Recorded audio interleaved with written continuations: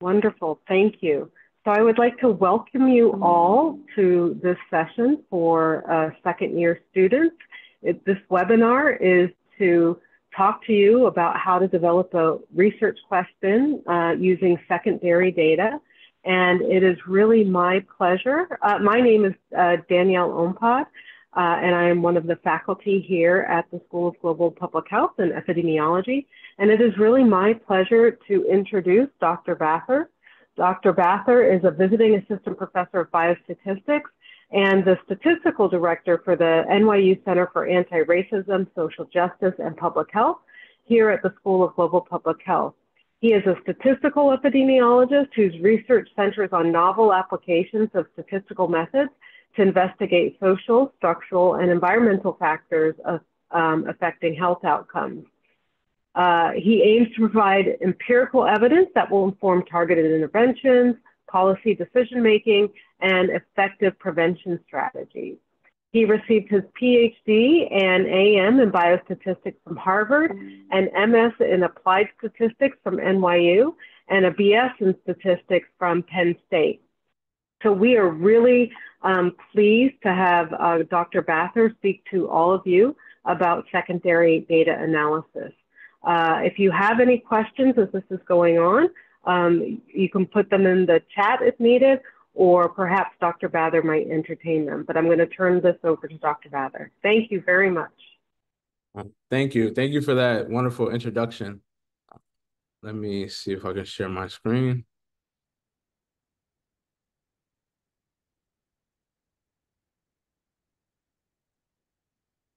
Are you able to see my screen? Yes, we are. And which screen do you see? I have like two monitors. We see how to develop a research question using secondary data, and it is the slide presentation. All right, great. Thank you. So good afternoon, everyone. Today I'm going to talk about how to develop a research question using secondary data. I had the slide in here. I wasn't sure if it was going to be in the introduction, but as was mentioned, I got my PhD in biostatistics from Harvard University. I got my AM, which is a Master of Arts in biostatistics, also from Harvard. So I got this during my PhD. I didn't. A lot of people tend to ask how you get that degree, and some programs have a master's degree program built in with the PhD program. And before that, I got my master's in applied statistics at Steinhardt. And before that, I got my BS in statistics from Pennsylvania State University. So before I get into the discussion today, I want to show you a little bit about my publications. So I have 12 first author publications. I have 11 publications where I'm the lead or collaborative statistician, and then I have two other publications where I'm just a co-author. So I wanted to give you this because, I wanted to show you the credibility and, a lot of things that I will talk about today are to get you to that goal is, ideally to publish your thesis. So some of the screenshots you see here, so in the top left corner, this was actually a paper I did with Dr. Goodman. Dr. Melody Goodman is one of my mentors. So we do a lot of work in diversity and academic public health. So the first paper talks about racial ethnic diversity, not only at the student level, but in the faculty and faculty of biostat and epi departments. The second paper right below that, that's actually a paper I have with one of my collaborators at the University of Utah. And the first author is a very close collaborator with Dr. Goodman.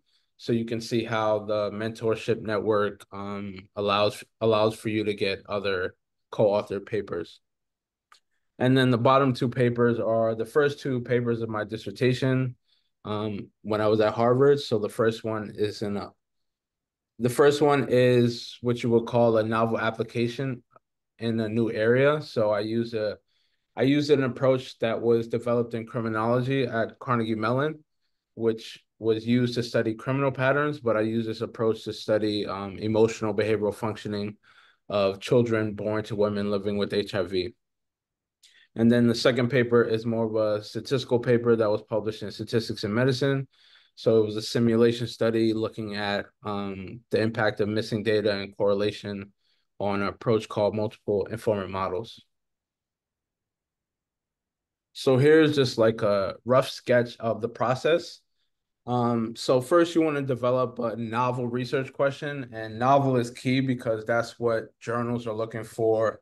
Oftentimes when you first think of a question, it may be good, but you want to research, go on Google Scholar, PubMed to see if that question hasn't already been answered. Because if it has been answered, then you're less likely to get it published. So you want to try to find something that's novel that nobody hasn't done.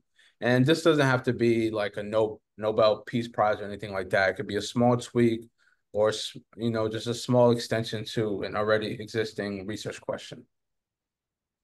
And so I have an arrow going from that to a comprehensive literature review and then back to the novel research question. So that part is an iterative process um, where you're going to keep searching for something until you find that it hasn't been answered.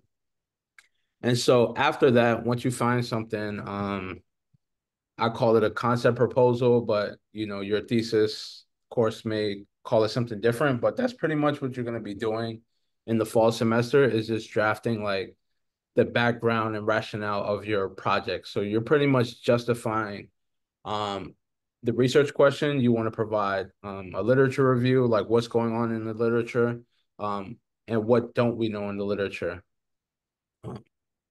When I first started doing research, Dr. Goodman told me, being in research is like being a salesperson. So you have to be able to sell your research question. Like, why should someone care? Why is it important? Like, why should someone read your paper? And so that's what I think about often. And so after you've drafted that, then you want to perform the statistical analyses that you've planned. Like, you often hear a statistical analysis plan. So like, how do you plan to analyze the data? That could be univariate analysis, bivariate, multivariable, and so forth.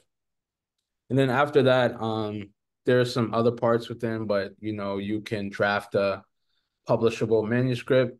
Depending on how many co-authors you have, you may want to share with them, and then back and forth. And then after that, you can your advisors may tell you if it's ready, if they think it's ready to be submitted to a journal. So some ways that I find projects to work on.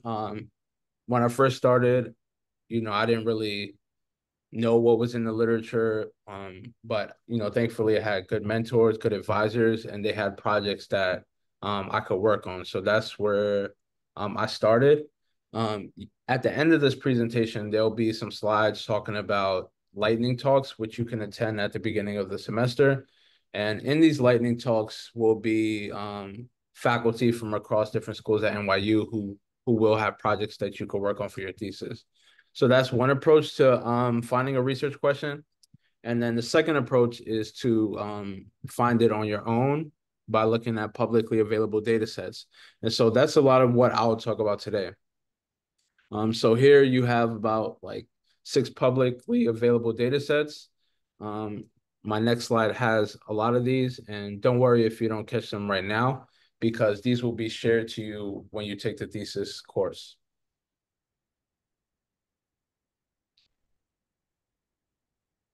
So I'll start with an example. An example is the Household Pulse Survey. This survey is actually one of the options that you can choose from to do your thesis. And so the purpose of this survey is to evaluate the social and economic impacts of the coronavirus pandemic on U.S. households. And it has a lot of measures that include concerns related to inflation, access to infant formula, and your standard household demographics. It's an online probability-based cross-sectional survey filtered by the U.S. Census Bureau. You may be familiar with the U.S. Census Bureau. If you're not familiar with what a probability-based sample is, it's an approach and survey methodology where like it's impossible to sample everybody in the country, so we have to find a way to sample a smaller portion of the individuals and then assign probability so that they can so that each individual has a different probability of being selected into the survey. And then it covers the 15 largest metropolitan statistical areas, and they collect data 2 weeks on and off. So it's still going on. You may get a text to participate. I've gotten a text maybe last month to participate, but yeah, it's still going on.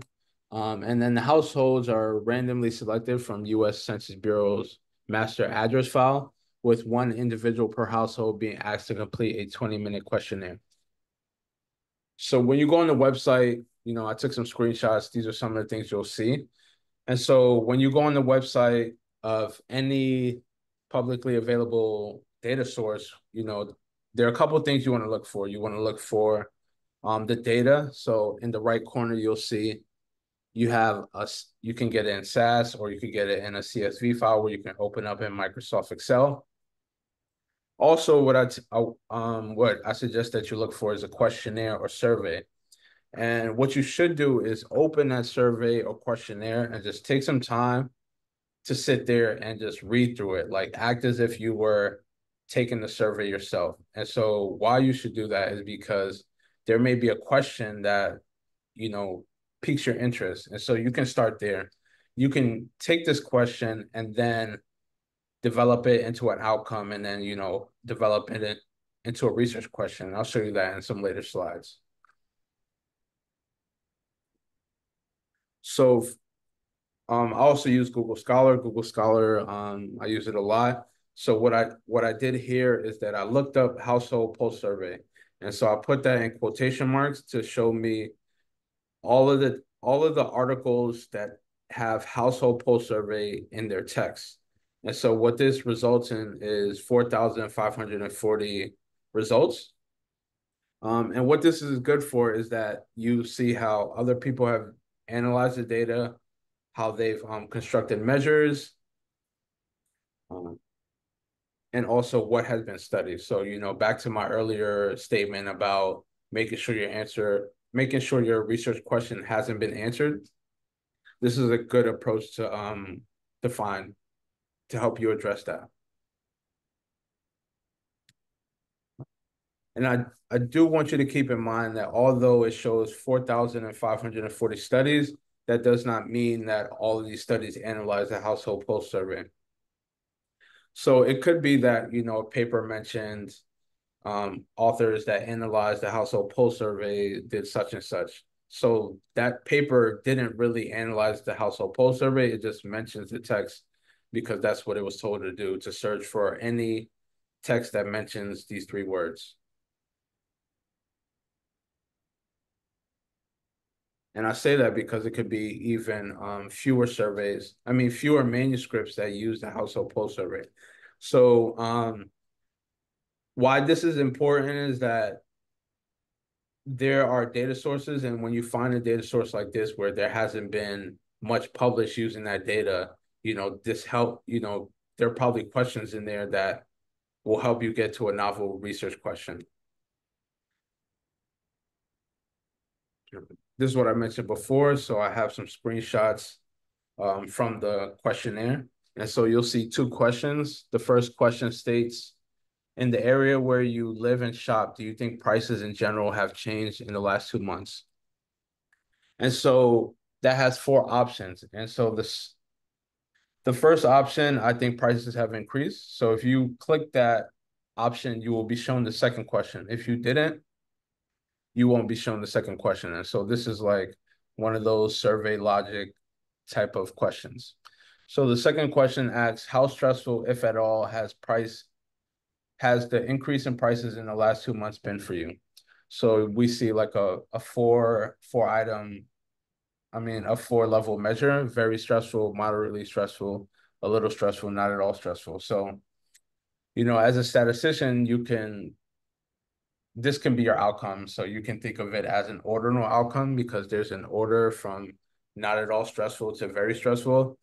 You could also look in the literature to see how they use this measure. Some may dichotomize it, like make very stressful 1 versus the other categories are considered 0. So then you could have a binary, which will mean you have like a logistic or log binomial regression. And so now I'm building on my prior Google Scholar search. So at first I searched household pulse survey, but now I put and in capital letters. So this is telling me I want all the text that has household pulse survey and inflation. And so now you see we have 616 studies. So it's getting even smaller and smaller, which is better. And then when I look at these, I'm getting other phrases that I can take as notes. So inflation concerns, inflation stress, inflation hardship. This will be useful to you when you do your literature review and you're just looking at what the literature is talking about in regards to stress related to inflation. So these are some other phrases that other authors may use. So now let's look at 2 papers that use the household pulse survey and they studied inflation. So if you look at the authors, you might notice some similarities. So this is very common in research, where you may have a research team where one person leads one paper and the other person leads the other paper. And as you can see, the first 2 authors are reversed. So that's probably what the situation was. And so in their method section, I'm showing you the first part of their method section. They're telling you a little bit about the household pulse survey. A lot of this information you can get on the household pulse survey website. Just paraphrase it and use your own words to describe it.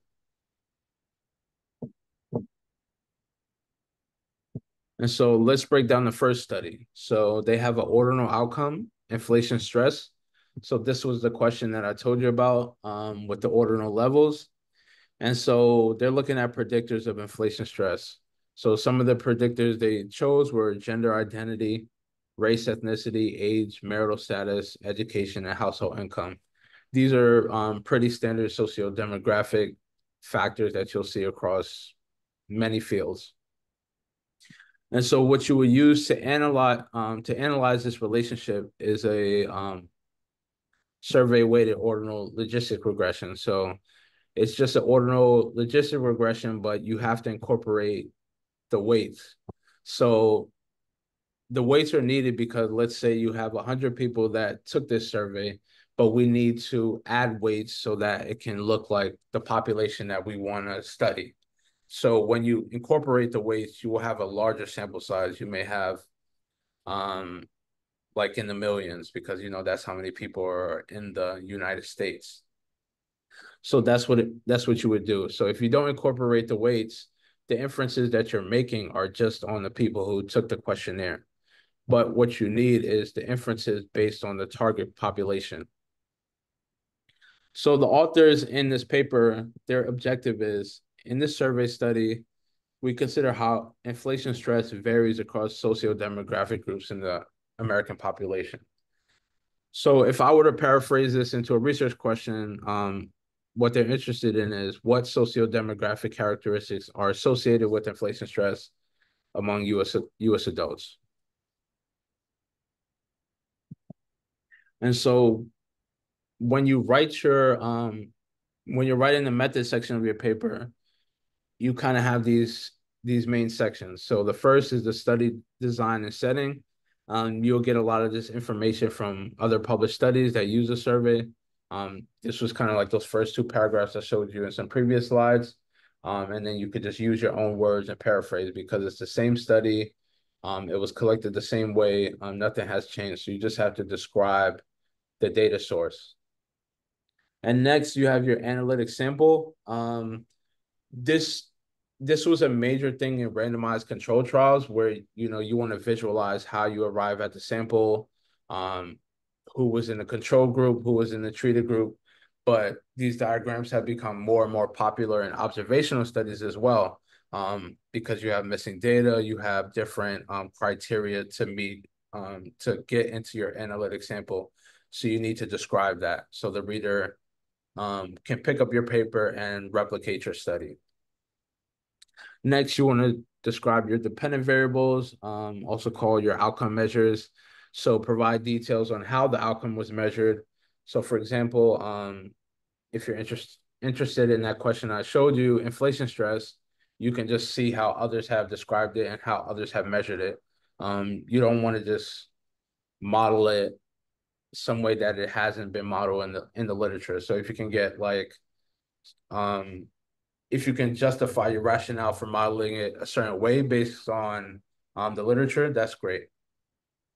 Next, your independent variables. So I have two different bullets for this.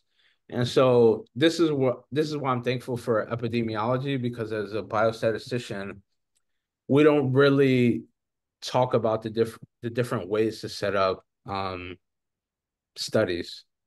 So first you can have like the first study where you're focusing on all of the variables in relation to the outcome. But for the second bullet, you can be interested in one variable, one exposure, condition, treatment in relation to that variable, controlling for covariates. So in epidemiology, that's kind of how you want to phrase it. Sometimes is like you're interested in one variable X in relation to Y, and then you have a bunch of you have your covariates, what we call Z. But in the first bullet, you're looking at all variables in relation to the outcome. So there are different ways to like think about your study and what your study goals are. And then the next section is a statistical analysis section. So you want to describe all the statistical analyses that you perform, your descriptive statistics, which is common across all studies, your bivariate analysis, and your multivariable analyses. So let's look at the table 1 of this paper. And so table 1 is a common, like I said, a common thing that you're going to see in all studies. And you can do this using R packages, the GT summary R package. You can use D table and Stata if you use Stata. And so what the goal of table 1 is, we want to see the distribution of all the variables in the that you're analyzing. So for this, we'll look at the first column first, the characteristics. You have your sex, race, ethnicity, age, marital status, education, household income, and then survey cycle. So, and then they have it by inflation stress. So not at all stressful, a little stressful, moderately stressful, and very stressful. One thing if I were to do this, I would include another column for the overall population. So that's what we call your univariate analysis. And what this is showing is the bivariate analysis, because it's all of the sociodemographic characteristics by inflation stress. But it would be nice to see all of the sociodemographic characteristics aggregated over the whole population. For example, like what proportion of the population are male or female. So this table can't really tell you that, but it can tell you that within each of the inflation stress levels. And then also with this table, say I were to do a study, I see how they categorize some things. So they have categories for age, marital status, education. So this already gives you some ideas of how you can categorize your measures as well. So next, their table 2. So we're looking at their results from their survey weighted ordinal logistic regression. So they did 2 models. The first model, you could see they don't include education and income, but then they include those 2 variables, and I would suspect is their final model 2. And I want to point you to the ends in the parentheses. So this is what I was talking about, where their target population is over 300,000 people, but that's not how many rows they have in their data set. So this is where the survey weights come into play, and then they can help inflate the survey population to the target population.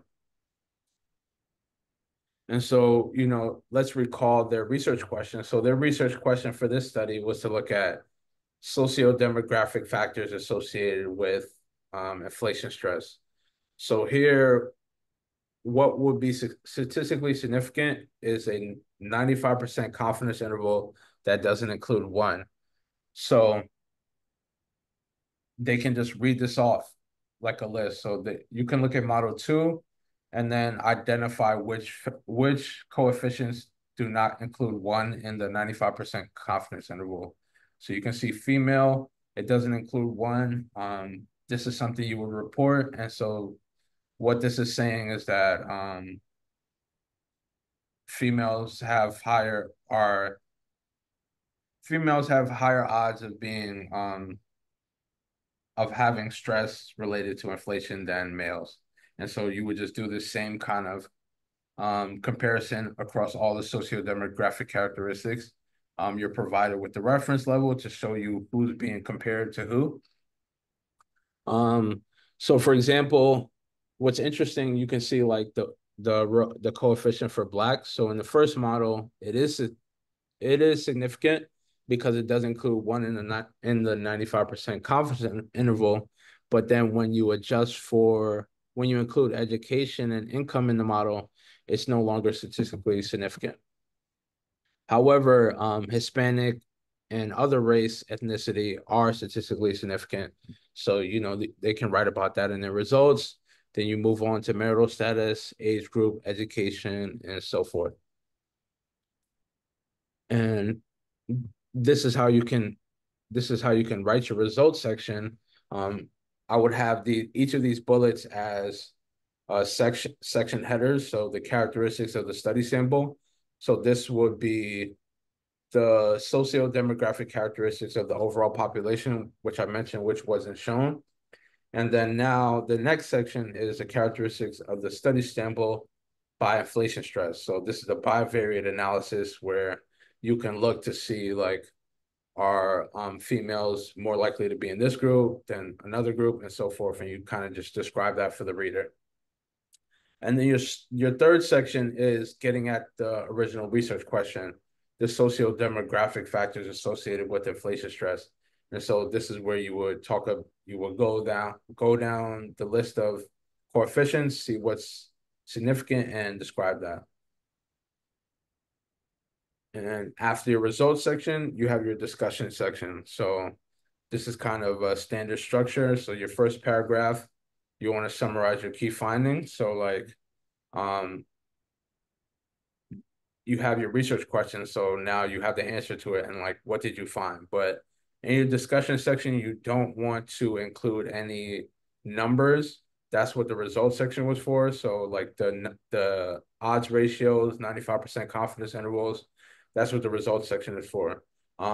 We should not see that in the discussion section. So now you're just using words, you're telling a story about what you found. The second paragraph, now you want to compare what you found to what's in the literature. So are there other studies that studied inflation stress, maybe in a different country, maybe different factors, like if it was in a different country, are they also seeing higher stress among females and so forth? So this is kind of what you want to do in this section. In the third paragraph, you want to look into mechanisms of why you're seeing what you're seeing. So why are females more why do females have higher stress related to inflation than males? So this is where you kind of dig into the literature. What are others saying? What are the possible mechanisms? And you do this for each of the things, the marital status findings that you found, the age groups, and so forth. Then you want to talk about your limitations of the study. So limitations of it being cross-sectional. You weren't able to look at it a longitudinal analysis, so you couldn't establish. You also couldn't establish like causality. Remember that a lot of these are just factors associated with inflation stress, not factors that cause inflation stress. So that's a limitation. There are certain limitations in taking surveys, like recall bias, measurement error. Then you want to talk about the strengths of your study, strength of using some of these publicly available data sets is that they're nationally representative, they're generalizable. If you use data that's not generalizable, you will definitely need to state that in your limitation section. But it doesn't mean that it won't get published. So don't don't let that disregard you. Also, you want to talk about some potential avenues of future areas of research. And sometimes if you're reading papers, these are some ways you can find novel research questions as well, is looking in the discussion section, seeing what others propose as future avenues of research. And then the last paragraph will be like your conclusion section, where you just kind of one paragraph, bring it all together. Some studies you may see another section for like implications for public health and policy, where you can talk about that. So now I'm gonna go to the second study that uses the household pulse survey data and is also looking at inflation. So their study objective, they say the present study has two aims. First, we examine the relationship between inflation hardships and mental health. Um, Specified as no inflation hardship, one inflation hardship, two inflation hardships, and so forth. And then second, we test whether gender modifies the association between inflation hardship and distress. So what this is telling me is that they're asking, is inflation hardship associated with mental health? So this was that second bullet I was talking about where it's one variable X, inflation hardship, in relation to mental health. And then we have covariates. So, we're no longer thinking about all the socio-demographic factors in relation to mental health. We're just focused on inflation, hardship, and mental health. And the second part of this question is, does this association vary by gender? So what this is telling you is that they want to test for an interaction. So an interaction between inflation, hardship, and gender in relation to mental health. And then again, so their first section is what I call the study design and setting. So where they described that, they also described how they arrived at their analytic sample. So you can see, yeah, you can see probably like 5 or 6 lines down, they say they use the list-wise deletion method to handle missing data. So what this means is anybody that had missing data on any variables, they dropped from their data set, and then they analyze only those who have measures on all of the measures that they're considering. And then next, they have a section where they describe their dependent variable, which is mental health. Right here, they have distress was measured using the 4-item patient health questionnaire for anxiety and depression. So this is a validated measure. And we know that they use 4 questions to create this measure. So this is why it's important to look at the literature of a published study that use the data set that you're gonna use. Because if you were just looking at the survey or the questionnaire, you may not have known that those 4 questions make up a validated measure. And so now you can see it in published literature that these 4 questions make up that measure. And then what you also want to describe is how, like, what were the response options that survey participants had. And so you can see that they were not at all, several days, more than half days, and nearly every day. So, okay, now we know the response options. How are they scored? So you want to tell the reader that, oh, you sum the responses to create, they sum to create an index of distress symptoms. So now the range is from 0 to 16.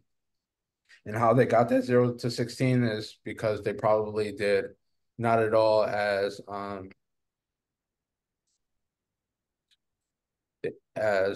like they probably made it 0, 1, 2, 3, 4, and then across 4 items you will get 16. And then what you see in parentheses, the alpha, so this is your reliability. If you have any scales, you should present the Cronbach's alpha value.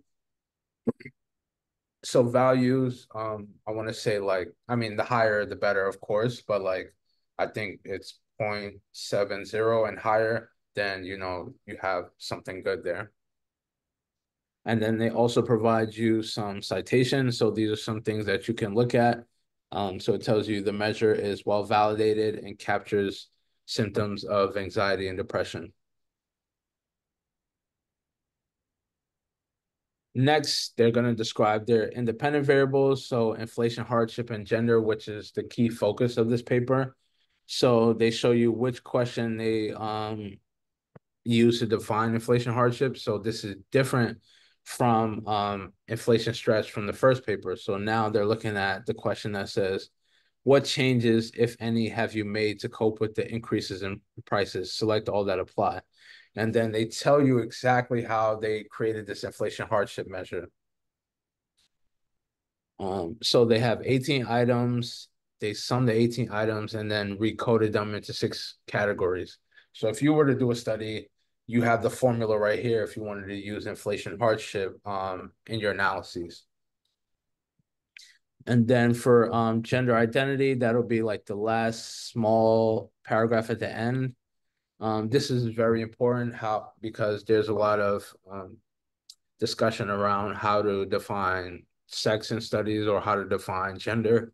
So it's important to put that. I would suggest putting the exact question that survey participants were asked so that it's very transparent of what you're measuring. And then you can see that they dropped some people due to a small sample size. So the transgender category had 509, and those who were identified as other, they dropped them from the analysis too. So you want to be as transparent as possible, again, so that someone could pick up your paper and redo your analysis. Also, in the independent variables, you want to talk about the covariates. So a lot of these covariates are probably the same sociodemographic factors that they used in the first study, but now they're framed as covariates and they're not the main focus. So here we have education, income, employment status, race, number of children in the household, age, a quadratic term for age. So people tend to use quadratic terms, or you could raise age to the third power to allow for non-linearity between the exposure and the outcome. Next, you have marital status, region, and survey week. And then they describe their statistical analysis. So as I mentioned, weighted descriptive statistics, something you can do in the survey R package and survey commands and stata. And then they employ an ordinary least squares regression. This answers the first question, is inflation hardship associated with mental health? Then they test for interaction between inflation hardship and gender, which answers your second question. Does this association vary by gender? So again, as expected, your table one. Table one, we have our demographic characteristics. So they're looking at by gender because that is a focus of this paper, is does the association vary by gender? So they did their bivariate by gender. As I said before, I would have included an overall column just to give the distribution of the overall study population. And you can see the ordering matters too. So they put the same order that they wrote the sections in. So we start with the outcome measure, which is distress. You're telling the reader your mean and your standard deviation. Next, you're going to tell them inflation hardship because that is a focus of this paper. And then next, you have your covariates, which are not the focus. So you can just put them after that.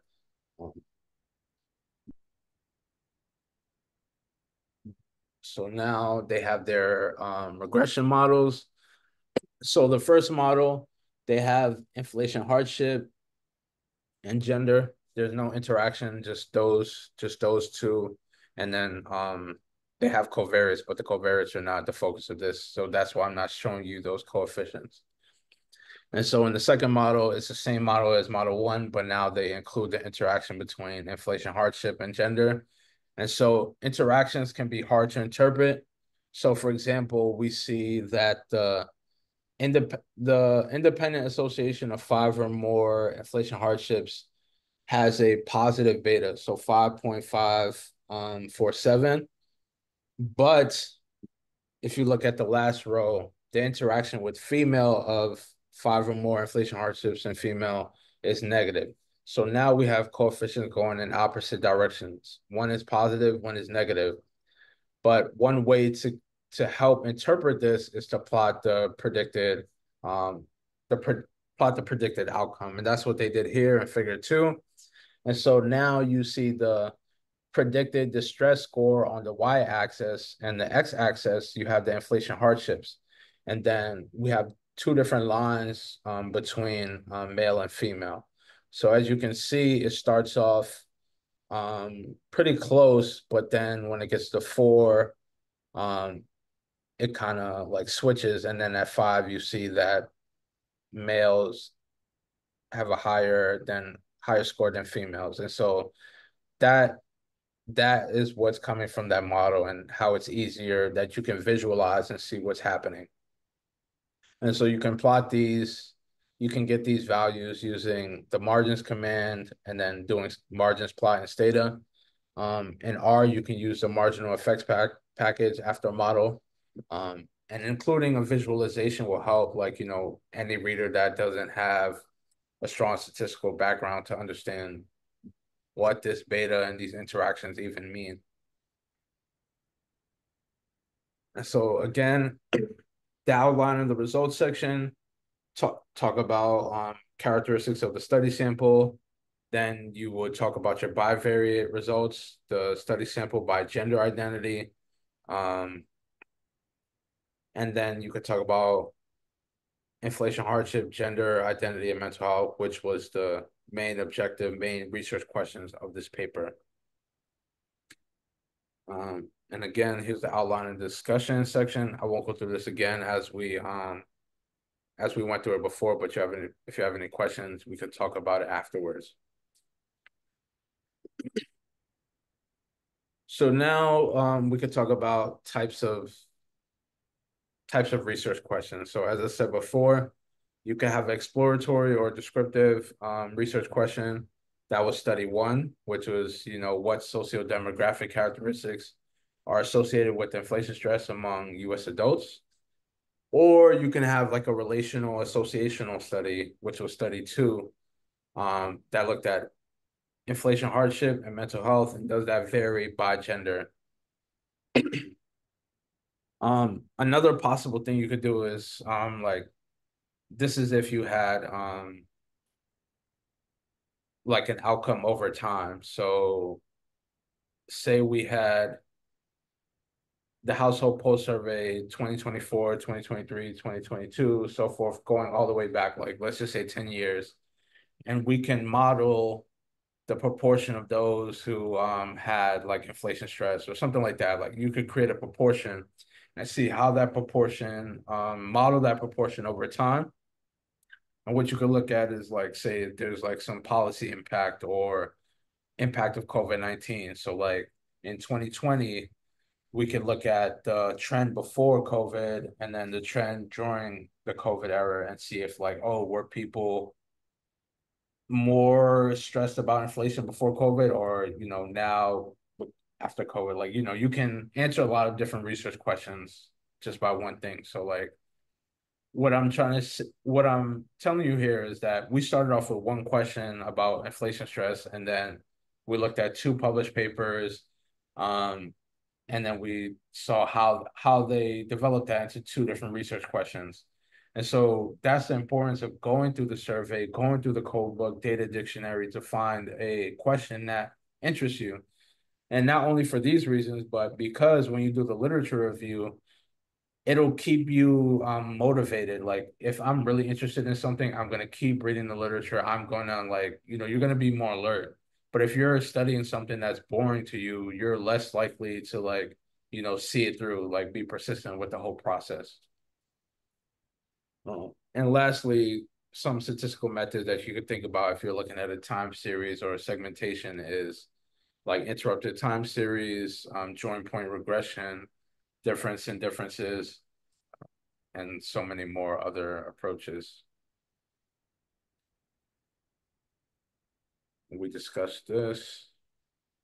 And then yeah, so many research questions that can be answered. So like potential follow-up studies, like you could look at, is gender associated with inflation stress? And does that association vary by race, ethnicity? Recall that study two focused on inflation hardship, which was a different question than inflation stress. So that's one study right there. You can interchange gender and race, like, look at race. Is race is associated with inflation stress? Does that association vary by gender? There's so many things you could do. Um, and then you can identify covariates from like the gender and race literature. You could also exchange those variables for something else, like looking at marital status, age group, education, income. So that right there is like 4 or 5 different research questions, or 4 or 5 different papers, all in different kind of like different areas that you can study just based off of one question. And so then you also want to, when you write your introduction and justify your research questions, like, what theoretical frameworks can help contextualize your research question. I do a lot of work in like social epidemiology, so might look at like the intersectionality theory, or this textbook by Nancy Krieger. She's, a well-known social epidemiologist. So this textbook has like, theory and context that you can apply to your study. But, there are theories in all different fields, psychology, occupational health, health policy. So a lot of different frameworks that you can help frame your research question and frame your study. And so just to recap, first you want to find a publicly available data set. You want to understand the details of the data source, like what was the purpose, how frequently was it issued. So the household pulse survey was on and off for 2 weeks. That's how they recruit members. You want to look at the code book. Then you want to read the survey as if you were taking it to identify a research question that interests you.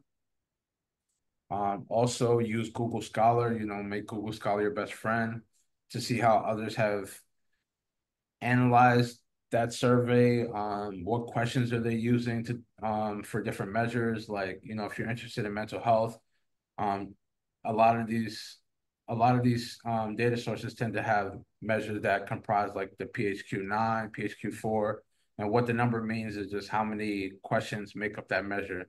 And so you will find maybe like the PHQ-2, which is a 2 item of the PHQ-9.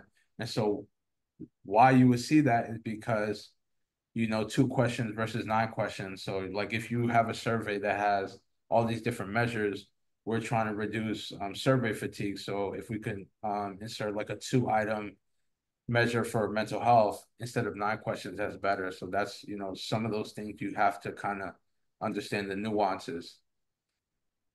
And then, see what questions remain unanswered. Like a lot of interaction terms are very interesting to study, not only in the cross-sectional setting, but also in a longitudinal setting as well. And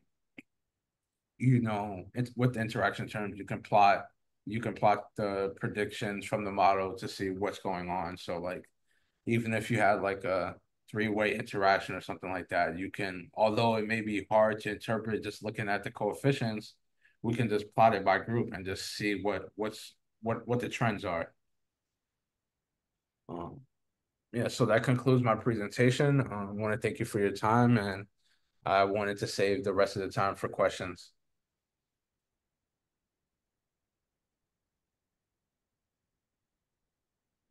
Thank you so much, Dr. Bather. Are there any questions?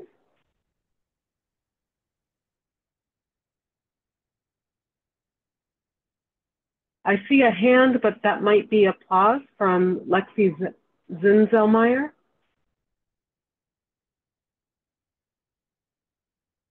Yeah, that was just an applause.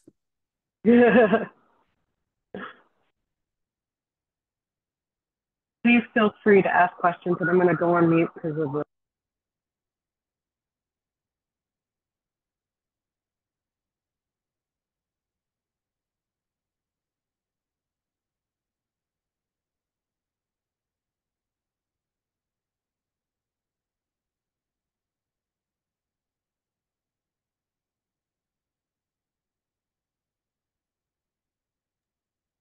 Hey, Jemar, this is Kaylee from the Dean's office at GPH. Can you talk a little bit just in general about when you're in the process of writing a thesis, just a little bit maybe about time management? And I know you talked a lot about different topics and data sets available, and just talking a little bit about picking a topic you're excited about and trying to make sure that you're staying on topic and on time with what you're trying to do, and how picking your topic can be very important to doing that.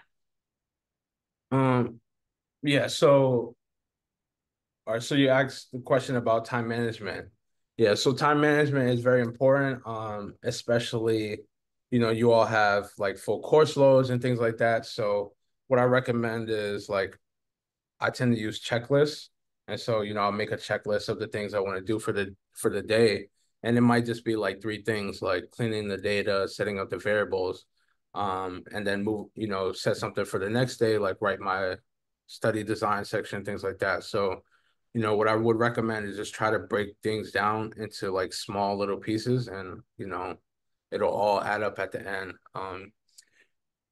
You all will be taking classes, so you don't want to wait till the last minute for deadlines. Like, although like something may be due in December for your thesis course, it's best to kind of just start working on it now, because you don't know what's in the literature. You may start something, your question's already answered, but like the quicker that you can identify it hasn't been answered, then you could start working and developing the thesis. And then like the more that you are clear about the measures and stuff like that, the easier it is for your thesis advisor to like understand what's going on without even seeing the data set or being even familiar with the data set that you're working on. And you're more likely to get better feedback the more clear you are. I'll add one thing. When you get assigned your thesis advisor, I highly encourage you to reach out to them early and sit down and discuss your proposal with them, and then meet with them early in the spring semester, and set up regular times to work with them so that you do not come to them right before your thesis is due and have not met with them. I highly encourage you. We also have a question that says, could you talk about how to choose the proper topic? Like, is it too general? Is it too specific? What is the principle? That's a good question, but I think your question itself is too general. But I would say that the more narrow you can get, the better. The more narrow you can get, the I would say the higher probability that it's novel, that nobody hasn't looked at that specific crevice of research. General, I just think general comes up when, for reviewers reviewing your thesis, and they're like, you're trying to do too much, or like your data doesn't answer this question. So I would tend, I mean, this is very case dependent, but I would try to strive for being more specific.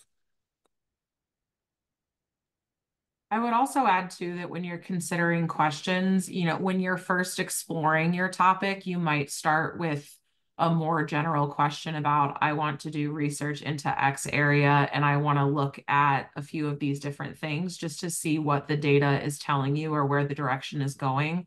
But by the time you get to the point where you're picking a thesis question and you're writing your thesis, you do need to be more on the specific side, because if your thesis is too broad, you're not going to end up answering a question. You're just going to end up answering, throwing out a bunch of general thoughts about the data you analyzed, which is not a thesis. Part of what a thesis is a high level of specificity. So you might start a little bit more general, but you're going to have to drill down and be pretty specific to make sure that you have a quality thesis question and that you're answering that question thoroughly in your final thesis. Dr. Bather, Someone is curious about how you usually find the journals you are interested in publishing your papers in.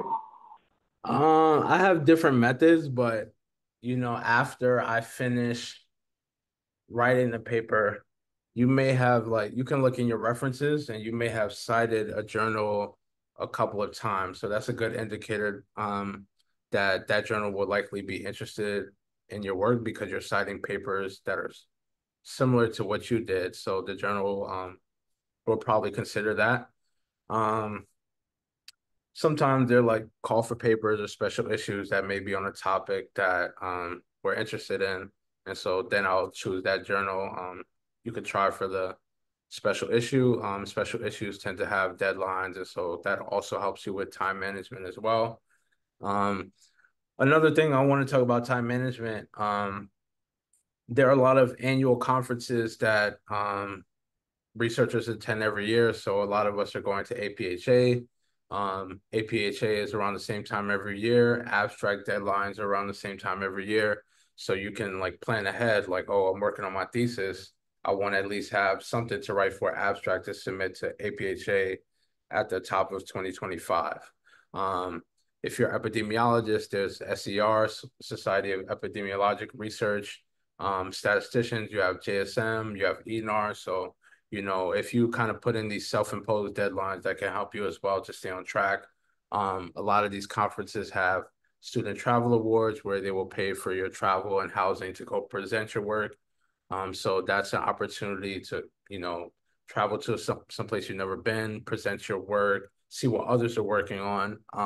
You all are second-year students, so it'll be an opportunity to go to the career fairs at these conferences, network with potential employers that are hiring. Yeah, and then so I hope that answers your question. Yeah, Jane is also an option where you can put in the title and your abstract, and it'll give you some suggestions. But also your advisor is a good source of knowledge. They have a long history of publishing. They may know what journals, what certain topics or how you did certain things. Yeah.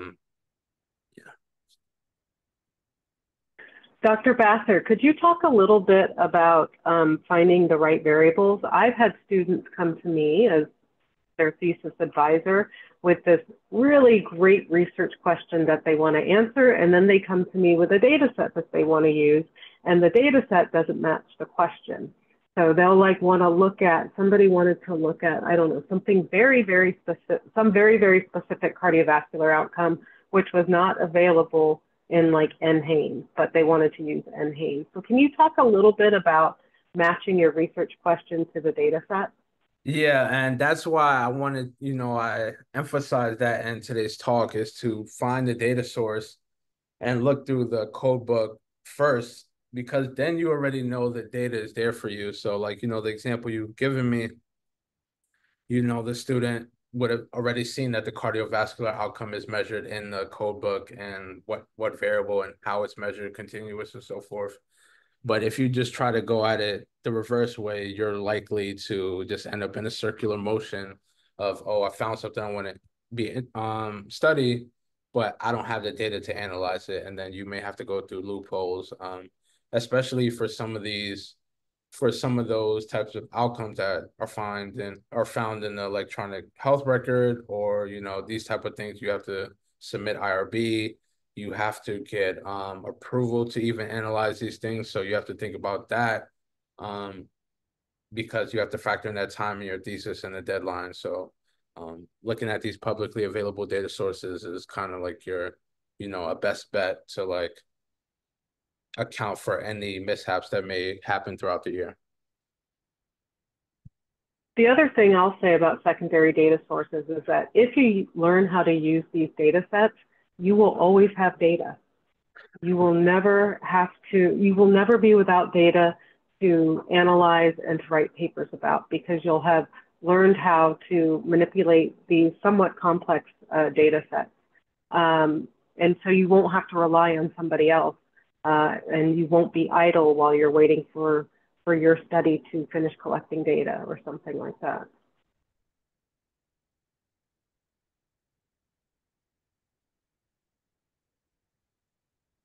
Are there any other questions?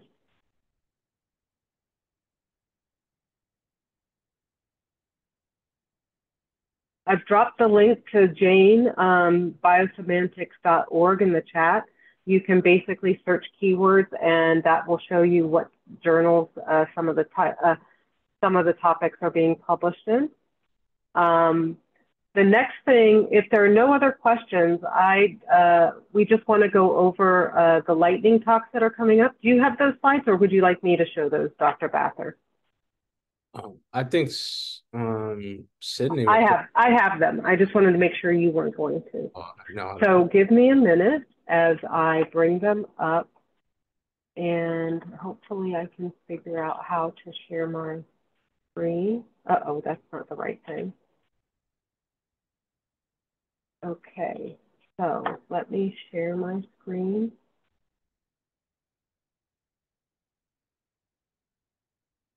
Wonderful. So there are going to be a series of faculty lightning talks, and these are for master's thesis opportunities throughout the month of September.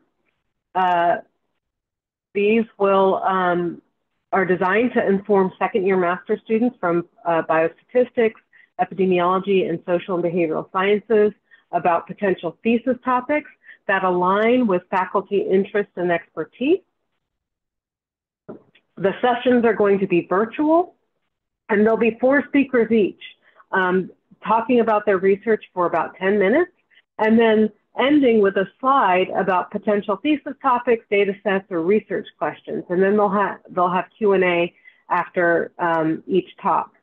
Faculty will be coming from GPH, Wagner, the School of Social Work, Steinhardt, Pop Health over at the School of Medicine, and the College of Nursing. And we really want to invite you to explore the different offerings and register for as many of the sessions as you would like. So the first one is September 4th, and that will be Dr. Guastafaro, Dr. Gershon, Dr. Cook, and Dr. Potensky, all from the School of Global Public Health. And they're coming from SBS, EPI, and Biostats. On September 5th, we'll have Dr. Armstrong Huff from Public Health, Dr. Kleinenberg from Wagner, Dr. Satterstrom from Wagner, and Dr. Travers from Nursing. On September 11th, we will have Dr. Dahlin from Global Health, Dr. Mai, Dr. Merjanoff, and Dr. Hatna from Global Health. On September 17th, we will have Dr. Homanoff from Wagner, Dr. Konopka from Steinhardt, Dr. Kirker from Langone, and Dr. Armeni from Wagner. So these are really going to be interesting talks. Then September 18th, we have Dr. Gilligan from Steinhardt, Dr. Brody from the College of Nursing, Dr. Paulette from Wagner, and Dr. Guan from Wagner. September 19th, we have Dr. Zhu Xu from Global Public Health, and Dr. Pawa and Han from Social Work. And then finally on September 25th, we have Dr. Squires, Sada Rangani, and Murali from Nursing, and Dr. McGlawon from Social Work. So we hope that you will take advantage of these talks. It's an opportunity to find out about what people are doing. Even if you already have your thesis topic, it's a great opportunity to learn more about research. And then we have a master's thesis research sheet for you. You can get it through this QR code. This will be useful for you as you work to craft your master's thesis, and it contains a lot of resources that you might find useful. So we will also make sure this goes out to you, but take a moment to get the QR code, and I'll see if I can copy it and put it in the chat. Oh, somebody already put it in the chat. Thank you, Dr. Blaney. Okay, are there any questions?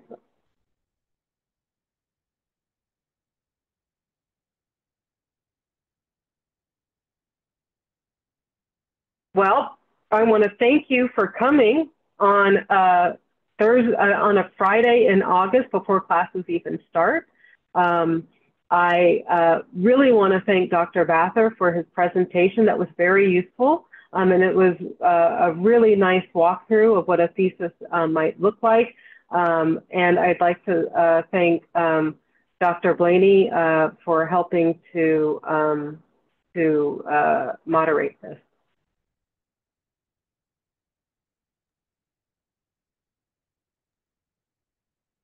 Good luck with All your right, thesis, everyone. Yes. All right. Thank you for having me. Have a great weekend. Thank you.